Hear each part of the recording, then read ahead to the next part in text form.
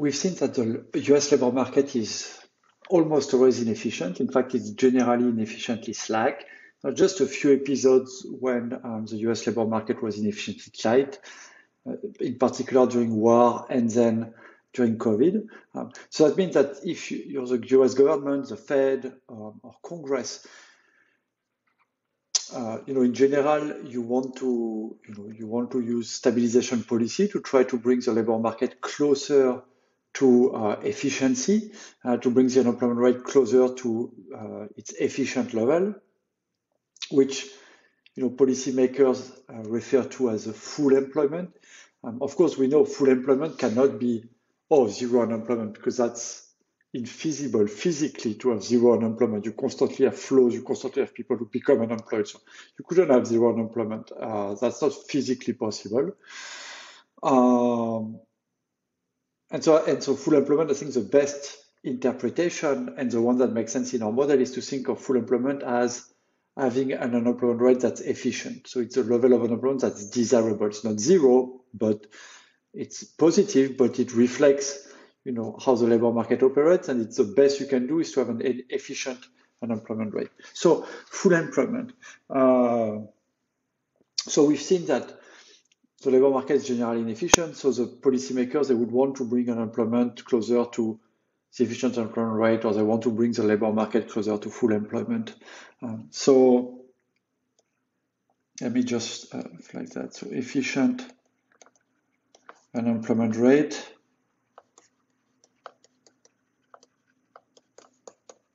That's what policymakers should use when they talk about full employment. Of course, in law, so law talks about full employment. Policymakers talk about full employment, but it's never really defined. It's not something that exists in our model. So if you want to have an actual formal concept to attach to full employment, if you want to be able to model full employment in your model, I think using the efficient unemployment rate is the best thing to do. So anyway, in our model, a policymaker would want to bring the economy to the efficient unemployment rate, and it's in the US is generally not at that level. So now the question, of course, naturally is, well, what is the efficient unemployment rate? And it's important to know that, so that we know what is the number that policymakers should target when they design their policies. So what we are going to do now is compute U star using the formula U star is square root UV to know the appropriate policy target. So to know what policymaker should target. So the formula is U star is square root UV. So it means that the efficient unemployment rate is the geometric average of unemployment and vacancy. So let me show you kind of graphically how this average plays out. So this is an illustration of how you could compute U star using the post-pandemic data.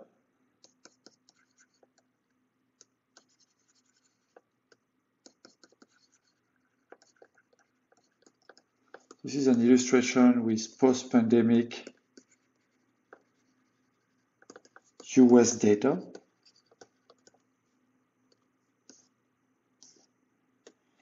So here, what you have is the unemployment rate, vacancy rate as a share of the labor force, and then this is just showing you how U star as a square root of UV is going to be. And so this is just to show you that this square root UV is an average of the unemployment rate and vacancy rate, and therefore U star will always be in between the unemployment rate and the vacancy rate. So sometimes you are like this, where the unemployment rate here is above the vacancy rate. So here we know that we are too slack. So you can see the unemployment rate is above the vacancy rate, and because the efficient unemployment rate is the average of these two things, when the unemployment rate is above the vacancy rate, mechanically the unemployment rate is above the efficient unemployment rate, because if the unemployment rate is bigger than the vacancy rate, then the unemployment rate would be bigger than the average of itself and the vacancy rate. So that's why saying U is bigger than U star is exactly the same as saying U is bigger than V. So here you were too slack until something like here, which is roughly, May of 2021. And here you see U is equal to V, but U is equal to V is exactly the same as U is equal to U star. So these things are exactly the same. So here we have efficiency. And then after that, the unemployment rate falls below the vacancy rate, but being below the vacancy rate is the same as being below U star because U star is the average. And so here the economy then became too tight. But you could easily compute U star then by taking the average. And so what you can see is that U star increased dramatically here at the onset of the pandemic. And that's because, do you remember that U star is determined by the location of the Beveridge curve? And that's because the Beveridge curve shifted way out at the beginning of the pandemic. And that led to a big increase in U star.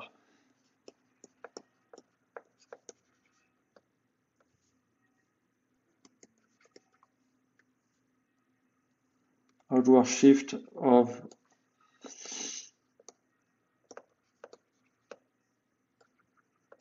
Beveridge curve. And so this outward shift of the Beveridge curve was vast and it led to an increase in U star that reached roughly 6%. And after that, U star has kind of been moving around there and today is around 5%.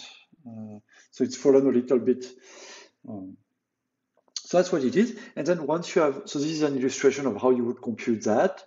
And then once you have this, once you have U star, it's very easy to compute an unemployment gap.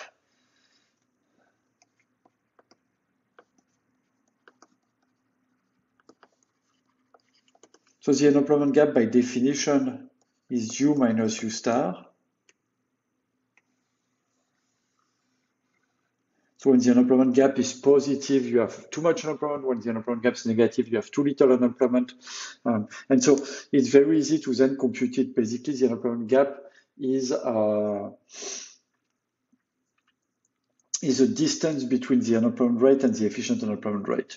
And so you can see it here again with the same data from the pandemic. Two things that I flag on this graph is that you can see that just in the first few months of the pandemic, the unemployment gap was massively positive. So you can see here that the unemployment gap crossed 8 percentage points at the onset of the pandemic. That is the largest unemployment gap observed in the US in the post-war period. Then, of course, the unemployment rate fell, the unemployment gap fell, the unemployment gap was zero, in May 2021, and then the unemployment gap became negative because the economy was too tight. And you can see here, we have an unemployment gap as of the second quarter of 2022, which is minus 1.5 percentage point. So that means that the unemployment rate is minus 1.5 percentage point below the efficient unemployment rate. This actually is the lowest unemployment gap in the post-war period. So in this very short period between 2020 and 2022, in the US, we had both the highest and the lowest unemployment gap ever seen in the post-war period. So really the wildest fluctuation seen in the post-war period, just in a short 2-year window. So that's quite incredible. So the pandemic really shook the economy in ways that we had never seen before.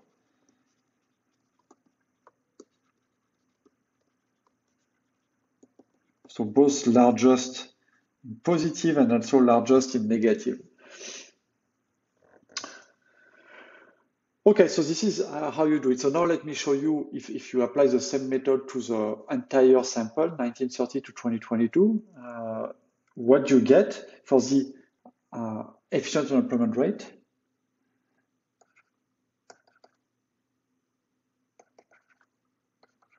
So this is used in the US 1930 to 2022.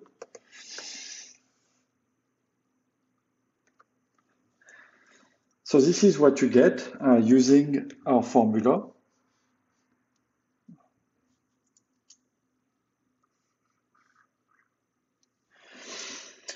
So this is what we have. This is U star as a this is U star as a share of the labor force. So a couple of things to note. So first of all, you can see U star is always, the average value of U star is around 4%. In fact, so U star is, in fact, the average over the entire period, if you want it to be exact, is 4.2%, but close to 4%. So the efficient unemployment rate in the US is around 4%. So that's a good number to have in mind. Something else that we can see, so that's a first, that's a first takeaway. Something else that you can see is that actually, in general, this efficient unemployment rate, it doesn't move all that much. So you can see that it's, always contained between essentially it's always between 3% and 5%, roughly, except a few outlier points. So it means that the efficient unemployment rate, it doesn't change all that much. And that's quite interesting because we know that the beverage curve moves around a lot, quite a lot, between from decade to decade. There have been big changes, and we saw that last semester in the course on unemployment. But what's interesting is that these changes in the location of the beverage curve, they have some impact on the efficient unemployment rate, but this impact is not huge. And I think, if you think of the unemployment rate, the efficient unemployment rate as being 4% on average and always between 3 and 5%, you have kind of a good picture of what's going on.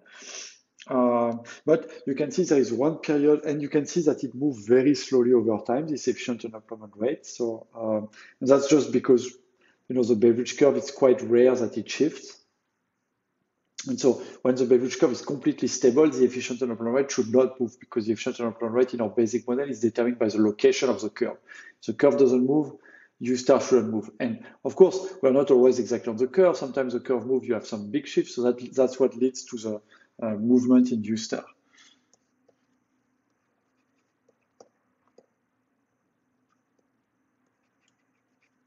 So movement in U star driven by shifts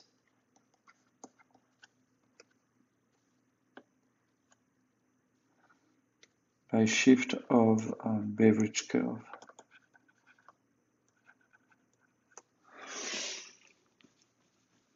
But so the one period that really stands out though is once again the pandemic here. So you can see you had a massive increase in U star at the onset of the pandemic. That was again caused by the large outward shift of the beverage curve. And so the initial U star was quite high, above 6%, and then it kind of normalized a little bit. Kind of half of the increase has since vanished. So the U star, started at 4% before the pandemic, moved above 6%, and now we're around 5%. So half of that discrepancy has disappeared. So what are the key takeaways here? If we want to summarize, so average U star, roughly 4%. U star is very stable.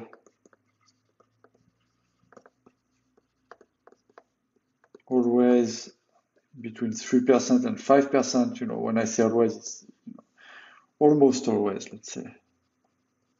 To 3%, 5%. Large increase after COVID-19 due to outward shift of the beverage curve.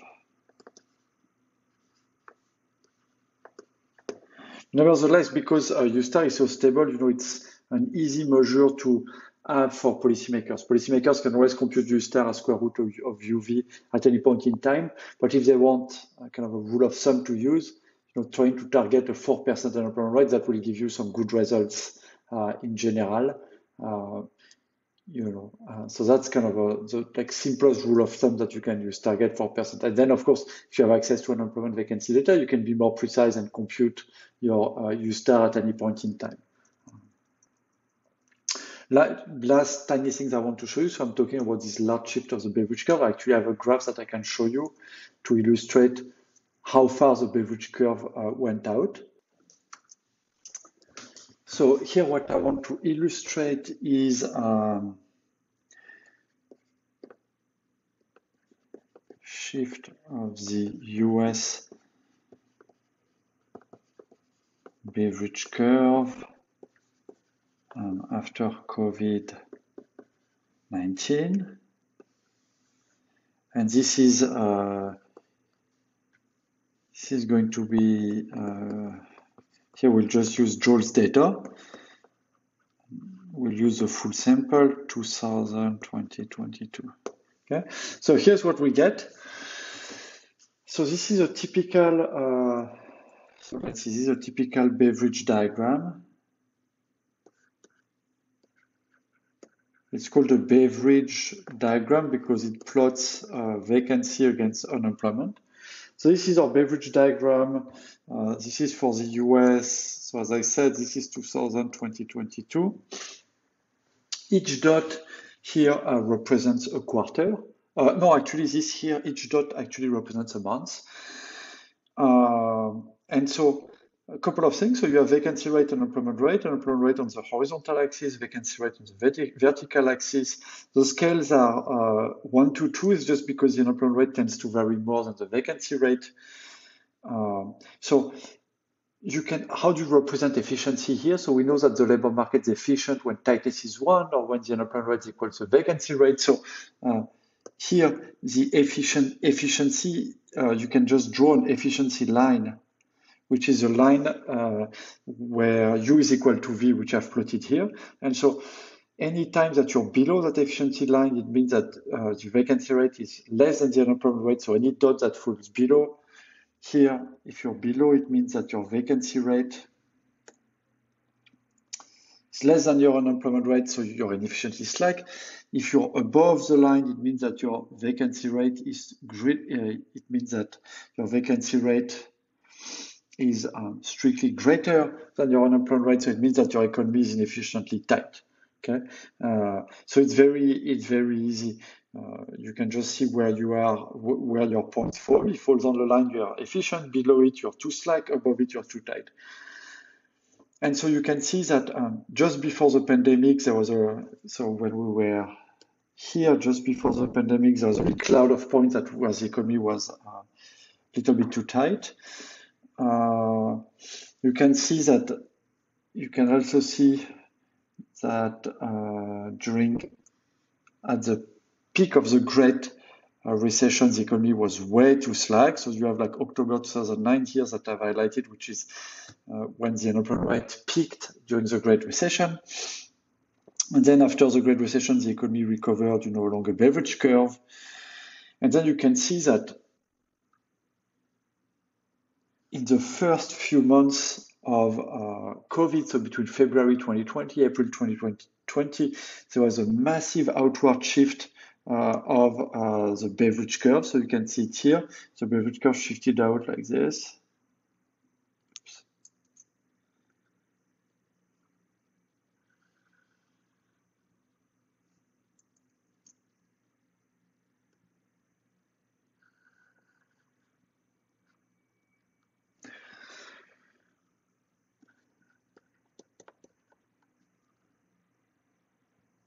So this is a huge shift outward of the beverage curve caused by COVID.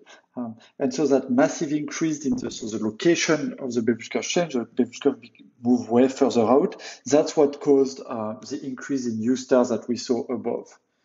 So that's what caused this increase that we have here.